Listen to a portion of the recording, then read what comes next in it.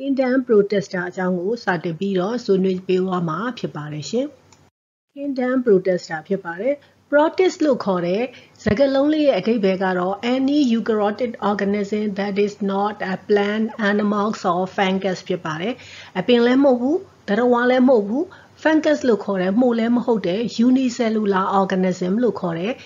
သူတို့ဤဆဲများတွင်တွေ့ရသော nucleus သည် double layer membrane ပါဝင်သော definite nucleus များနှင့်ဖွဲ့စည်းထားတဲ့ eukaryotic organism များဖြစ်ပါတယ်။ About 60,000 Protist species has been described. တနည်းအားဖြင့်ပြောမယ်ဆိုလို့ရှိရင်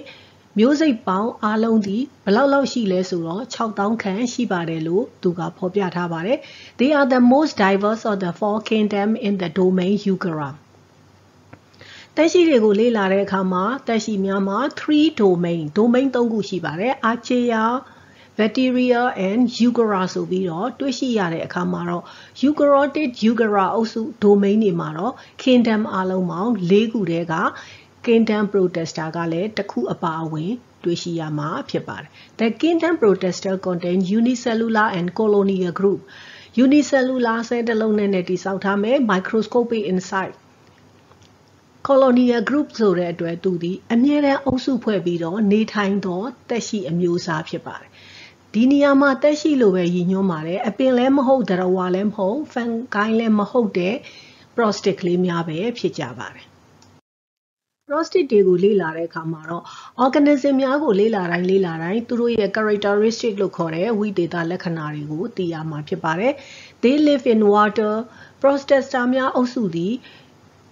ရေထဲမှာနေထိုင်မယ် but a few species lives in moist area ဆိုတဲ့နေရာတွေမှာနေမယ် Some can even live in the human intestine တနည်းအားဖြင့် human intestine လို့ခေါ်တဲ့လူသားတွေရဲ့ဥမှာနေထိုင်မယ်ဆိုရင်တော့သူသည် parasitic အနေနဲ့နေမယ်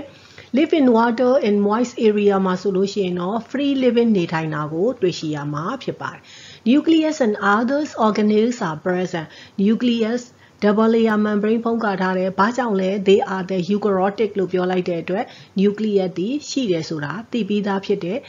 ။ဒါအပြင် nucleus နဲ့အတူ other organelles ဒီနေရာမှာ organelle သည်အင်္ဂါငယ်အင်္ဂါနှုတ် as found in the cytoplasm လို့ပြောထားတယ်။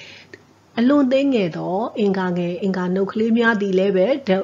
သူတို့သည်လည်းပဲ membrane ပေါင်းအမေးပေါင်းဝန်းရံထားတဲ့အင်္ဂါငယ်ကလေးများဖြစ်ကြပါတယ်။ Movement is often by flagellar, cilia or pseudopodia. Flagellar, selanar, whip-like.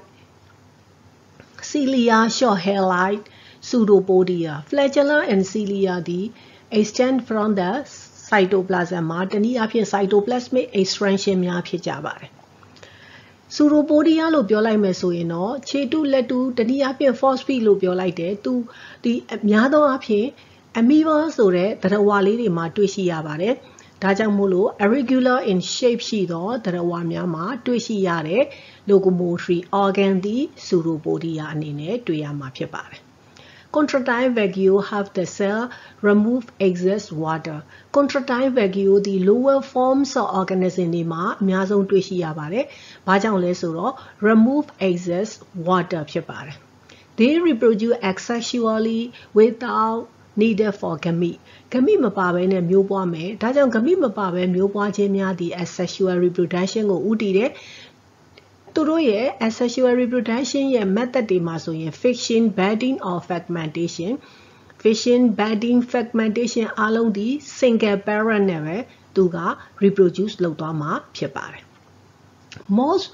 Protists can be divided into 3 main groups based on their characteristics. ဝိသေသလက္ခဏာတွေကိုမူတည်ပြီးတော့ Protists ကိုအဓိကအားဖြင့်အုပ်စု3စုခွဲထားတာကိုလည်းတွေ့ရမှာဖြစ်ပါတယ်ရှင်။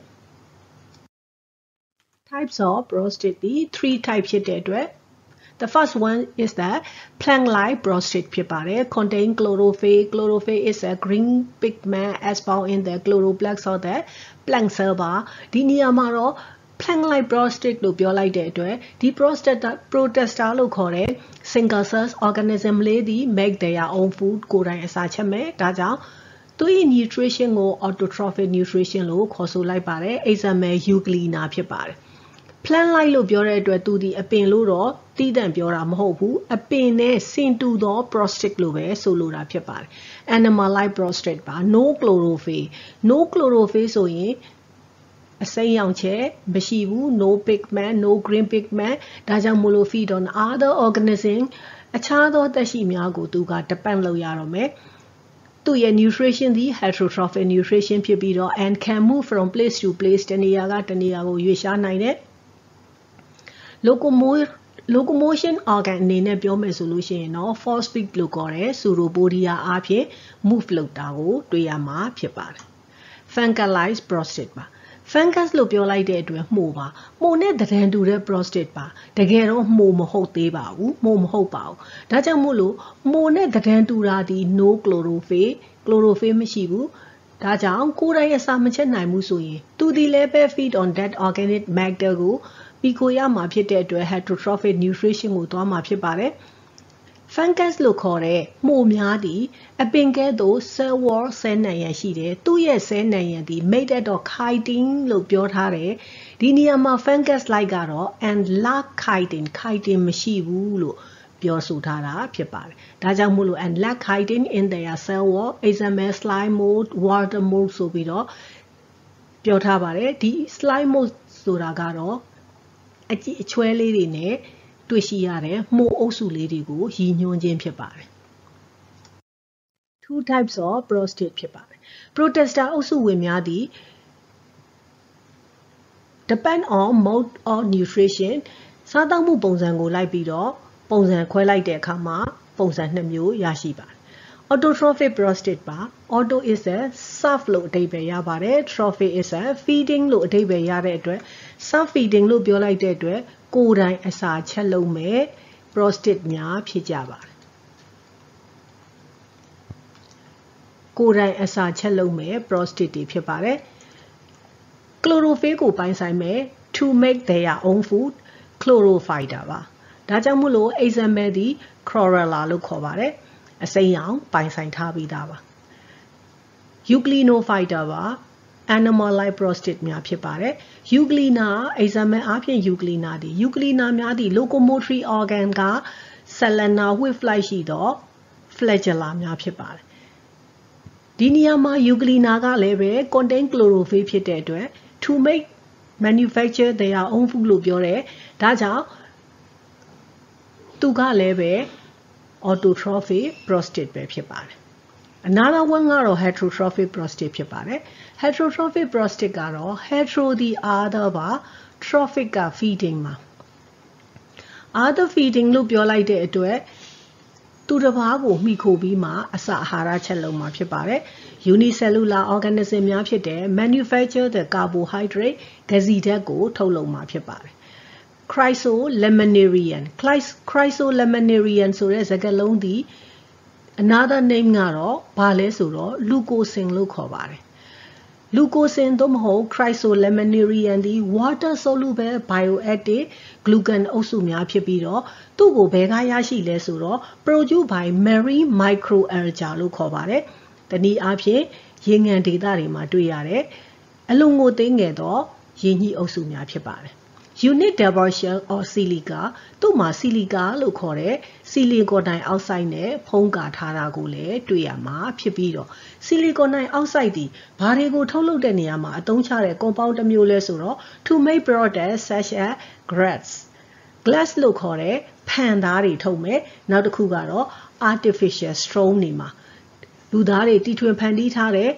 ကြောက်တုံးတွေအနေနဲ့အသုံးချတဲ့နေရာမှာလည်းပဲဒီ compound ကိုသုံးမှာဖြစ်ပါတယ်ဒီနေရာမှာထူးခြားတာကတော့ contain chlorophyll လို့ရေးထားတာပဲဖြစ်ပါတယ် chlorophyll ပိုင်ကိုယ်တိုင်အစာချက်ပါတယ်ဒါကြောင့် autotrophic prostate ထဲမှာမထားဘဲနဲ့ဘာကြောင့် hetero မှာထားတာလဲဆိုတချို့ chlorophyll ပိုင်ရတာနဲ့ကိုယ်တိုင်အစာမချက်ဘဲနဲ့သူတစ်ပါးကိုမှီခိုနေတဲ့ prostate များရှိနေတယ်ဆိုတာလေးကိုသိရမှာဖြစ်ပါတယ် example ကတော့ diaphragm လို့ခေါ်တဲ့ golden algae ကို example အနေနဲ့သူကပြောပြထားတာဖြစ်ပါတယ်ဒီအပိုင်းကလေးကတော့ kingdom protista အပိုင်းလေးကိုဆွေးနွေးထားတဲ့ video file လေးပဲဖြစ်ပါတယ် K-Learning Channel ကနေပြီးတော့ဇီဝဗေဒဘာသာရဲ့ဆိုင်ရာ video file လေးများကိုအဆက်မပြတ်တင်ပေးနေတဲ့အတွက် K Learning Channel ကို like and subscribe လုပ်ပေးဖို့တော့မမေ့ကြပါနဲ့ရှင်အားလုံးပဲရှင်လန်းချမ်းမြေ့ပါစေ